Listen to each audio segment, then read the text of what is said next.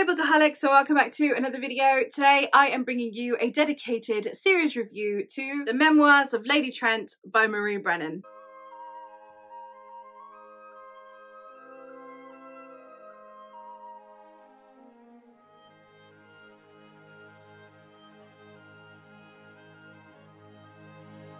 This series is a series of epic fantasy novels that detail the life of Lady Trent, also known as Mrs. Isabella Camhurst, who is now a renowned scholar in the field of dragon naturalism, or she is a dragon naturalist. She's written many publications and books on dragons and is one of the most respected members in her field. However, before she got to be this renowned figure, she was a young woman in a society that did not admit women into academia, and it is how she fought her place into becoming an academic and studying what she loved studying. And we are following her life as she becomes the person that she is renowned to be today. It is set in a Victorian style fantasy. It is a high fantasy, so it's not set in our world, but the society is very much based upon the Victorian era or the late 1800s, and it is set on a somewhat global stage. We do go to multiple countries. The country that Isabella is from is very clearly based on England, but we do go to other countries and see other cultures, and it's a really fantastic series because it has that air of romanticism that we have of the past, while still very much delving into all of the problematic things that were happening during that time in our history. The author did a really good job of finding that balance between it being a really immersive world, being a familiar world, even though it's a high fantasy, but also not over romanticizing it and being capable of addressing some of the atrocities that were happening during that time.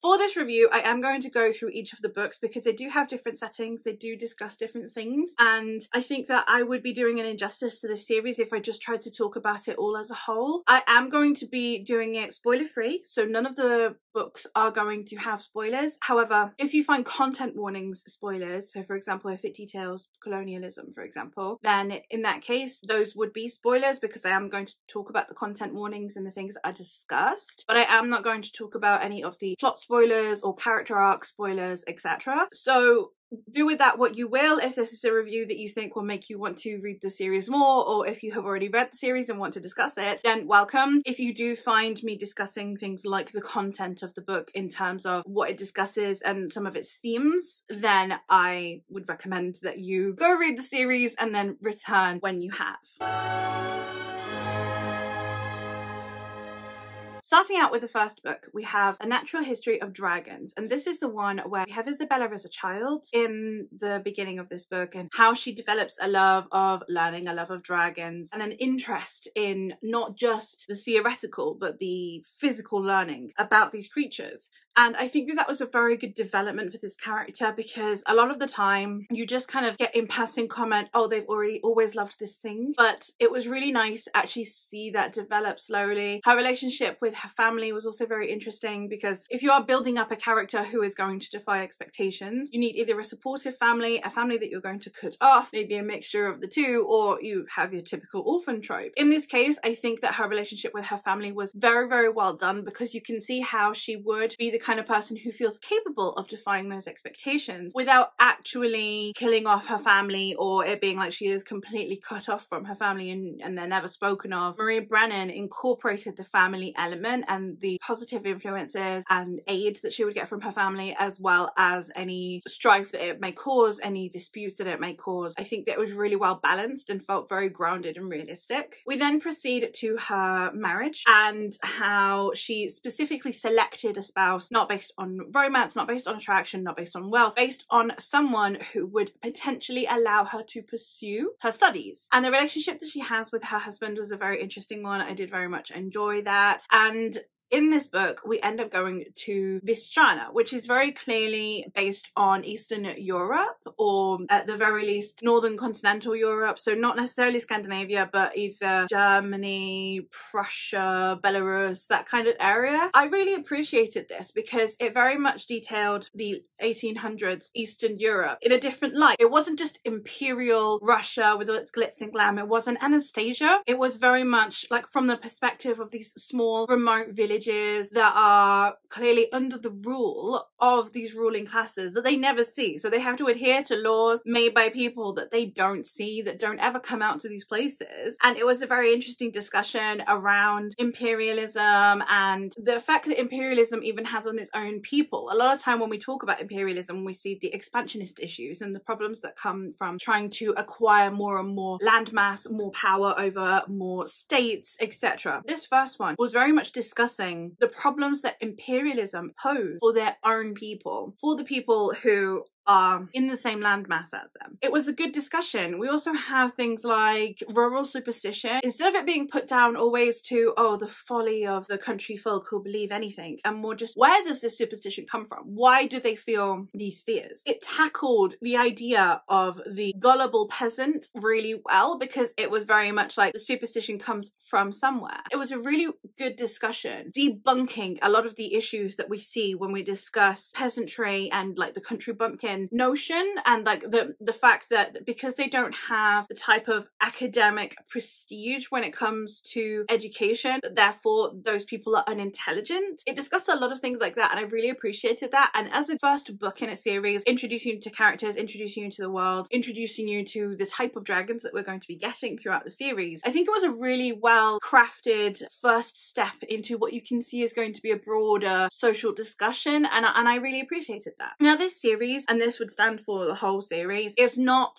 dragon fantasy as we are used to it. This is not Aragon. This is not, you are going to be riding dragons and seeing the world on dragons. There's no epic battles or dragons just coming and burning down an army of thousands. There's none of that. That's not what this is. This is the study of dragons. Dragons here are very much just a very hunted, very desirable animal, and they are an animal. They are animals that are predatory, so they very much impose fear in less well-defended populations. They are hunted for things like their bones, for their scales, etc. So this is very much a kind of conservation style novel as well. The discussions around, especially the way that Victorians and turn of the century archaeologists and biologists went about studying animals, where it was like, we're going to study these animals to the point of extinction. It has those connotations to it. It's very much closer to Darwinism. If you're reading a fantasy book about Darwin and his study of animals, it's closer to that than it is to Aragon, even though it's got dragons in it. So if you are wanting an epic dragon fantasy, this is not it. This is a Victorian style animal studies fantasy. I really loved that because I'm a little bit tired of some of the dragon tropes. I love dragons, but dragons have been done ad nauseum. So I really appreciate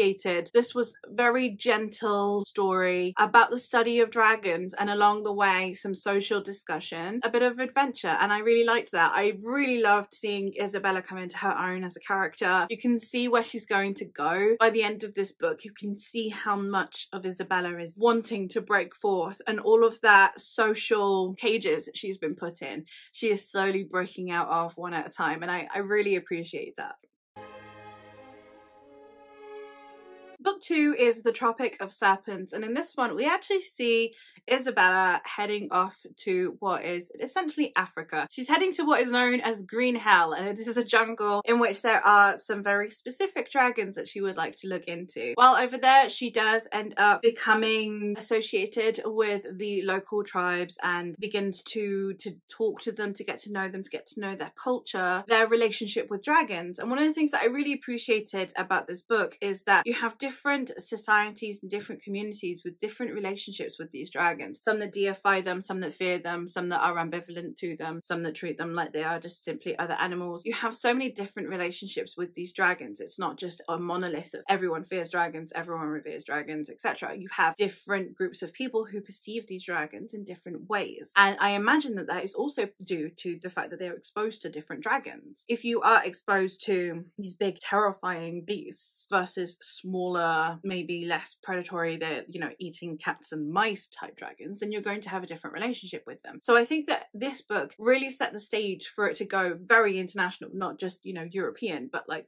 global, because it showed different cultures and, as I said, their relationship with dragons. And then also another thing that it did a really good job of is, obviously we're in a Victorian style era, and this is set in Africa, well, in Africa, and she is from England. It very much had discussions around colonialism, especially England's part in Africa. Some of the relationships of damaging a people's way of life solely so that you can acquire resources, for example, or the destruction of something sacred, again, for your own gain or your own resources. I really liked the discussions that were in this book. We also have questions around gender fluidity and around queerness in this series, and how the soul is not necessarily gendered. There was some really interesting takes on it, and it wasn't just literally you have a character who is trans or you have a character who is gender fluid. There were literal discussions around different societies and different communities' perception of what gender is, not just genitalia and not just like the way someone dresses or the pronouns they use, but an entire community's relationship with gender. And I really appreciated that, especially in a book that is trying to be Victorian in sentiment. We have the sheer feminism that comes in the first book, and it doesn't just stop there. It's very intersectional feminism. We have discussions around race in this book because obviously we are in a different continent, and we have discussions around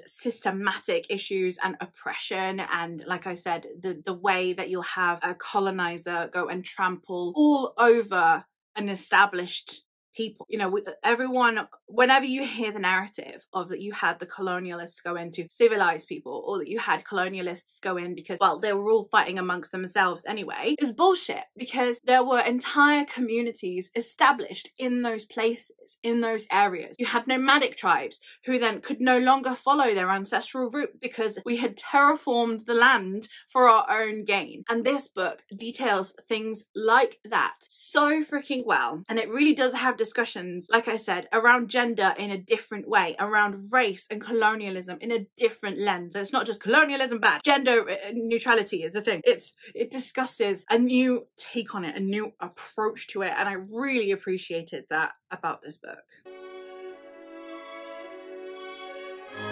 The next book, book 3, is The Voyage of the Basilisk, and this one is the most Darwin-esque one. It is Lady Trent assembles herself a crew, she takes a ship. The vibes that I got from this one are Polynesian, but it could also be some of the South Asian islands. It's very much like tropical islands vibes.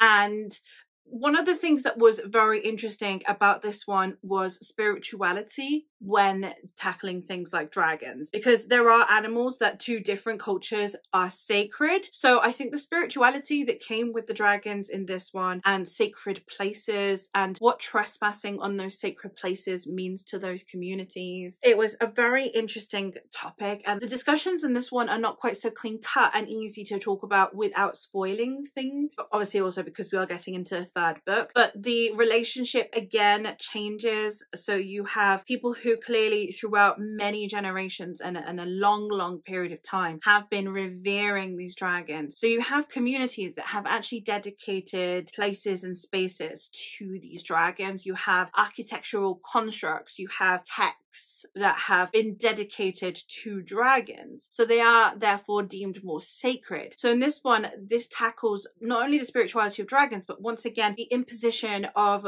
colonial forces on these spaces, on these sacred spaces, the danger that that poses to these people's way of life and their way of worship. Again, a very interesting way to tackle spirituality, and it didn't create this notion of, oh, these silly people worshipping dragons. It was very much like it was portrayed as something beautiful, something that makes these people perceive dragons in a different light, and it wasn't done in that over spiritual, they are magical kind of way. You know, like the early turn of the century depictions of Native Americans, where it's just like they're more spiritual and in touch with nature than anyone else, and it makes them like all hippy dippy. It doesn't do that either. It's real people with a very specific belief system that includes dragons. So it doesn't try and infantilize or mystify the people who believe in a religious system that includes dragons, and at the same time it discusses problems that come with a colonialist society imposing on that belief. Fantastically written. Again, loved some of the interpersonal relationships in this one. We got some new characters in this one that I really liked as well. This one definitely kind of upped the characters again, because we'd had the same characters pretty much for a couple of books. We had one character introduced in the second book, but everyone else, obviously you have the characters that are natives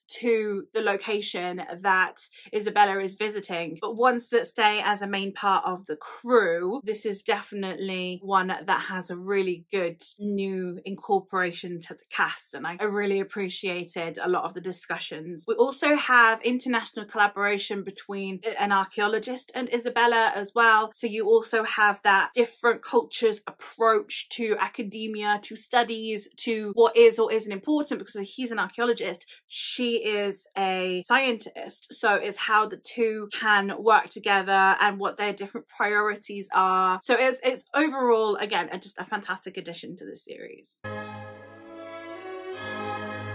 Book 4, I think, is my favourite in the series. I'm not sure. It's the one that made me like tear up a little bit at one point, and this one is set in an Arabic style setting. I'm not sure exactly if it's based on anywhere in concrete, but it's Arabic. You have a very Islamic adjacent culture in here. It's very conservative. It's, you know, men and women can't share spaces type of society. Again, done with just the absolute utmost respect. There is no judgment in these books. It's not, well, look at this culture, look at the misogyny in this culture, because it's literally tackling misogyny within its own culture. So it's not a judgment at all on the societies. It questions things, but it doesn't judge, and it shows people from these cultures that uphold these values and adhere to these values. It shows them in a wonderful light as real people, as characters that you love, that you can easily get behind. And that's one of the things that I can definitely say about this series, is that the way it discusses cultures, different cultures, there is never a, isn't this culture just the best? Or, well, you know, this culture doesn't fit in the box of what Westerners are used to, and therefore it sucks, or it's uncivilized, or any of that. There is no judgment on the cultures in this series. It just presents them as is, with flaws, but as a very respectable society. Very much like the same it does with the false England. It's like, there's a class system, there's misogyny, and it does the same with all of the cultures. And it presents them in different lights. It's not, okay, but compare this culture to this culture. It's, this is this culture with all its bells and whistles. And I really liked that. And this one, it depicts war. It depicts a country that is in an ongoing conflict and studying in a space that has conflict. It also discusses colonial intervention in civil conflicts. So you have two somewhat tribes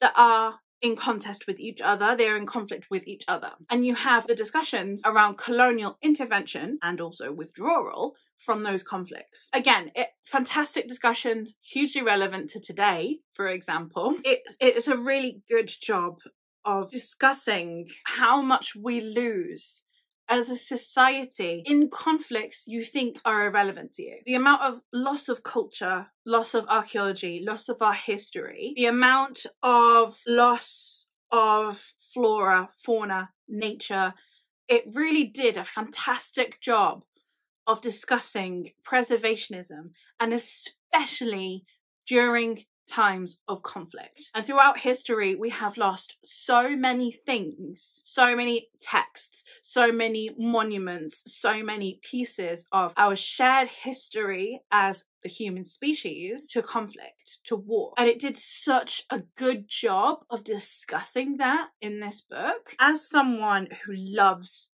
real world history, this book really spoke to me because it was something that I think about, something that whenever I hear about conflicts, I also think about the loss of culture that those people are enduring. If you think about the occupation of Ireland and the amount of Irish history that we have lost, like you don't even need to go far from home. Occupying Ireland means that now the Irish language is depleted.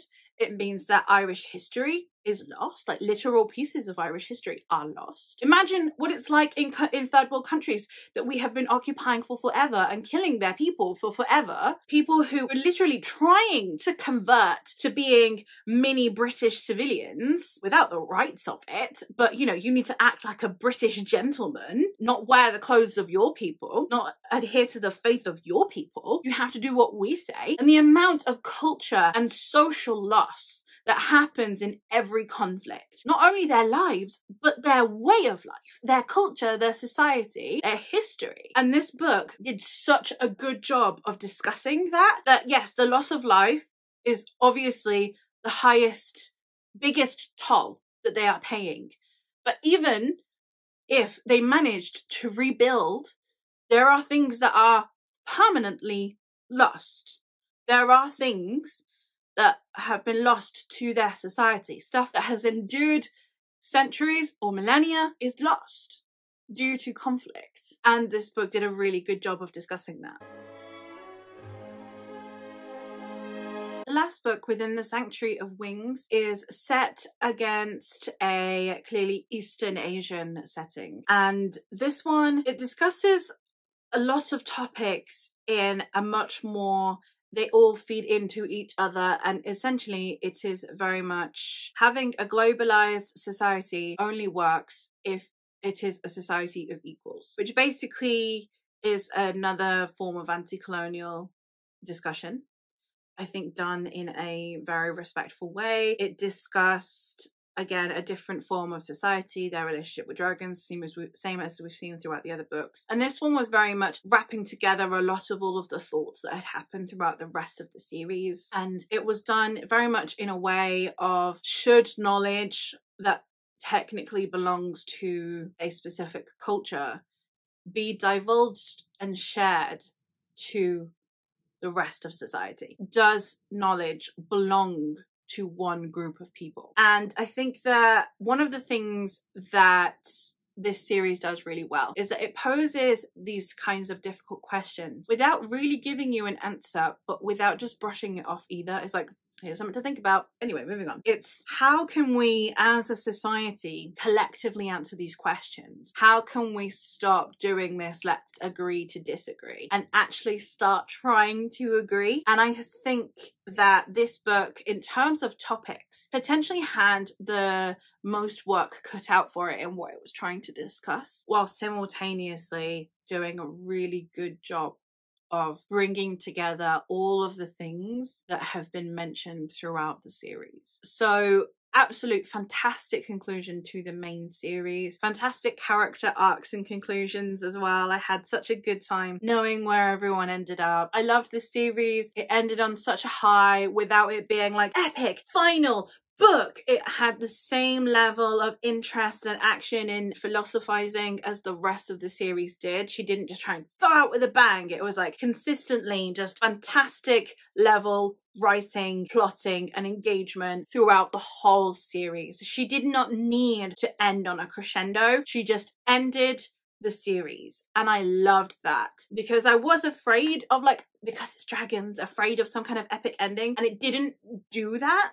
And I really admire that, the restraint to that, and I appreciate that. This does have things like brewing international conflict, so you do have kind of the initial trappings of war discussed in here and what that means for us as the human species. And I think, again, you do also have airships in here. You have blimps, or I guess they're zeppelins, I'm not sure. Aerial warfare, but not planes. And yeah, overall, very fascinating series. Loved the main series so much. Absolutely fantastic conclusion. Then I also read its companion novel, which is Turning Darkness into Light. And this one is following Audrey, who is Isabella's granddaughter. Audrey wants to become a scientist herself. It talks about having this kind of legacy, this generational expectation of greatness, which I think was handled very well. We have this notion of trying to live up to other people's expectations of you based on your family, because her family are real chill. You know, it's Isabella, like, they're chill, but she is interested in something that is renowned within her family. And with her being the only girl, her not having siblings, it is very much, she is put in a position of, she is expected to, from the get-go, be the best in her field, instead of learning the same way any other normal person learns how to do anything. So again, fantastic discussions in here from the get-go, just based on the family. And then in this one, we are in a somewhat just before the breakout of World War II style setup. So we have things like espionage going on, and it includes dragons. So in this story, this one is formatted differently. It's epistolary. We have newspaper clippings, diary entries, and letters throughout the story. We do also just have standard narrative text, but we do have a lot of epistolary elements throughout. So this one includes things like espionage, and it includes scientists especially, and how anthropologists and archaeologists and historians get roped into wars and to international conflicts, and how their research can be used against their own people, etc. So it was a very interesting discussion in this one. I don't think that this one necessarily lived up to the rest of the series in terms of its thematic use, but there's so much that's covered in the other series because there's 5 books and this is just one. I think this was just a nice additional, nice to see where the characters are at now, nice to see where the world is at now, a little final touch of, okay, so you have this going on with this character, and this going on with the world, and this going on with the society, and this is where dragons and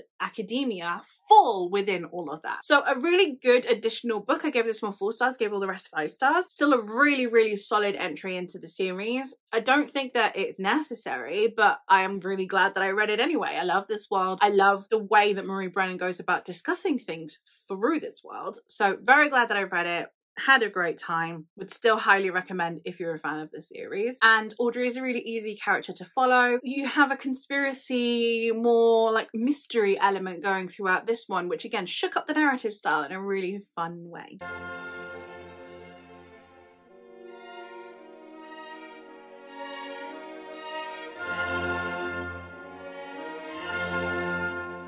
Therefore, overall, this series is just one that is fantastic to get into. I think that some of the interpersonal relationships and romantic elements in there are also incredibly well done. Some things that are like really not talked about in that series. It's also not heavily romantic, and yet the romances are very sweet and very organic, and it doesn't necessarily happen in the course of a couple of chapters. I really appreciated so much about this series. Also, another thing that I forgot to mention is that Isabella is an artist. Like, she sketches for her books, and therefore we get art throughout the series, which I just think is so cool. Illustrated adult books are literally one of the most underrated things in the whole freaking bookish industry. Underrated. And I love that this is illustrated. I love that we got some portraits of some of the characters. Let's see if I can find Isabella for you. There you have Isabella in all her glory. This is her throughout the series, and this is her now. She's an old lady and she doesn't give a shit about what anyone thinks anymore. And I really love that. Absolutely fantastic series, worth every single page. Beautifully simplistic and very realistic and raw writing style. Very much does feel like a memoir. Incredibly well crafted setup where you have a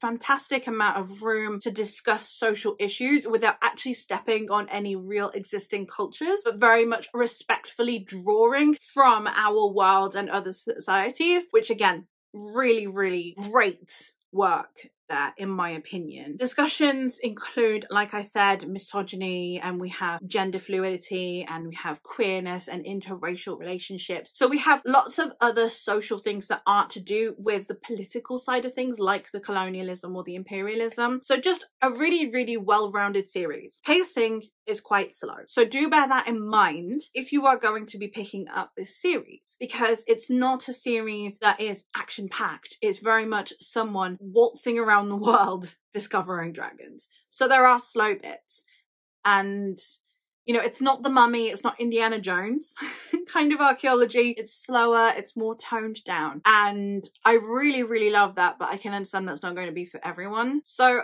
I would recommend that you maybe give the first book a try. If you like that, then continue, because the pacing is level and even. You have more thrilling moments or nerve-wracking moments. You don't necessarily have huge alter in pace so much. So yes, would highly recommend. I think that for preservation's sake as well, it discusses things like poaching really well. It discusses environmental impact, extinction through hunting, unethical practices in science when studying things like animals. It has so many things that it discusses throughout the whole series in a fantastic and subtle way, while still very much, you know, what she is trying to say with this. There's no sugarcoating it, but at the same time, she's not cramming it down your throat. And I just love that so much, because most of it's the story and then it's all woven in. It's not one of those where she had a social agenda to discuss and she weaved a plot over the top of it to hide it. She wrote a story and then within it arises discussions, and I really love that. So overall, wonderful series, would highly recommend.